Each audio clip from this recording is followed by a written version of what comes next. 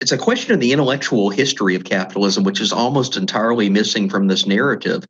As a historian of economic thought, this is something I've studied for decades and is very near and dear to me.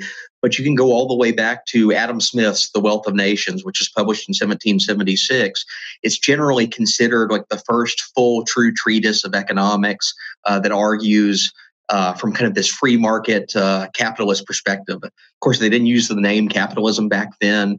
That's a little bit of a later invention.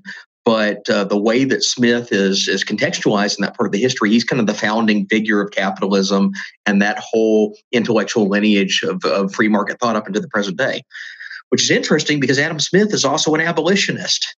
And in The Wealth of Nations, he attacks slavery. In several of his other works and lectures, he attacks slavery. This is a major theme of his entire academic career, is denouncing this horrendous institution that he sees taking place across the seas in the colonies, but he sees it as both economically destructive and morally destructive.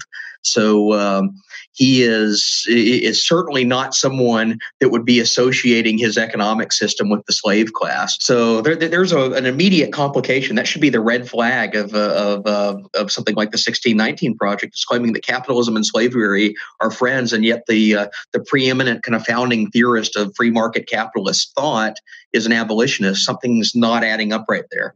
Adam Smith has many intellectual and political errors in the early 19th century that really take up the mantle of what we'd call free market capitalist thought.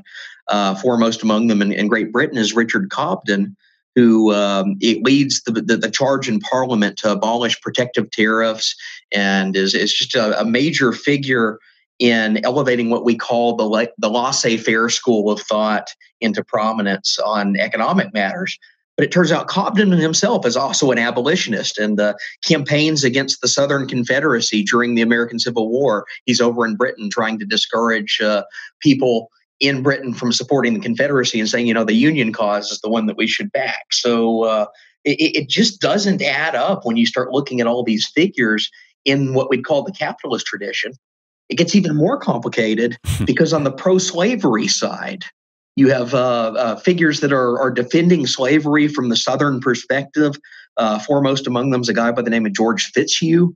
He's a very popular pamphleteer in the 1850s. Is seen as kind of like the foil, the William Lloyd Garrison and Frederick Douglass, the abolitionists in the North. This is their pro-slavery adversary in the South. So George Fitzhugh, this radical pro-slavery theorist, denounces capitalism.